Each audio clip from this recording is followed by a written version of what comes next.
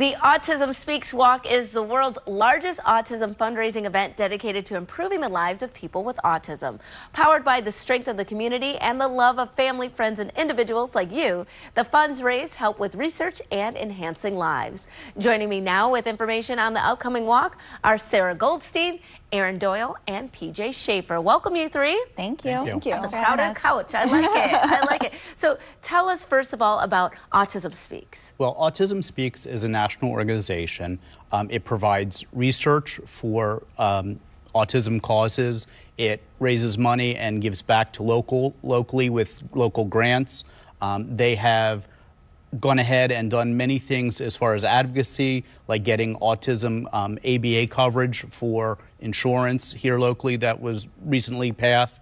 Autism Speaks also does just amazing advocacy work as far as getting people aware of autism, the Light It Up Blue. There are all sorts of things that Autism Speaks does to help improve the lives of people on the spectrum. You do a very good job. I've seen that puzzle piece everywhere, so you are getting the word out. And this walk, I know, Sarah, you are the walk manager. Tell us about it. Well, we've got about 2,000 people. Hopefully we'll even have more coming together on October 14th at Towson University to walk in support of people in their lives that have autism. It's basically a celebration of the money that they've raised over the past few months or even the last few weeks. The walk is coming up in about a week and a half, 2 weeks, and we'd love for even more people to sign up online, register by going to autismspeakswalks.org, finding the location of the walk closest to them, which will most likely be Baltimore, registering, signing up their family and friends, and coming out and walking with us that morning, Sunday, October 14th, at Towson University. It's going to be a lot of fun. We've got activities, we're going to have games, music. It'll just be a big celebration for everybody. It's a very family and sensory friendly event, so we invite everybody to come out and join us. It's very important to stipulate that. And I know, Aaron, you are a captain of a team called the Three Amigos, right? Okay, yes. A fun name, but also, why did you want to get involved with this event? So I have a son on the autism spectrum, and so 2 years ago when we got our diagnosis, I was like, what can I do to kind of get involved in the autism community and give back to them? So I started a team, and since then 2 of my best friend's sons have been diagnosed, and I'm just realizing how common this is.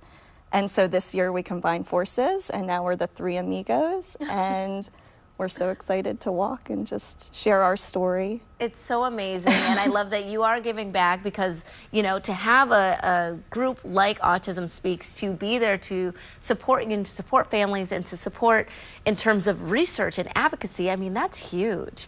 So this event, have you walked before? Yes, last year was our first year. And how was it? It was great. We had 30 people walking with our team, and we raised about $3,000 in our first year. So, are you kidding me? I'm not kidding. That was just like me. The 30 amigos, right? Yeah. Like, there's a lot of amigos. Yeah. So this year we've almost doubled that, and we're just looking forward to doing it again and just growing every year. Yeah, well, no pressure now. Yeah. I mean, you set the bar really high. Okay, so I'm sorry, go ahead. I was going to say, we love big teams like that are, I mean, they're over $5,000 right now. But really every dollar, if a team comes and they brought $100 with them, we are thrilled. Yes. You know, it's really, if everybody who shows up brings a donation of $5, we would be honored. Right, right. The big ones and the small ones. We love those too, though.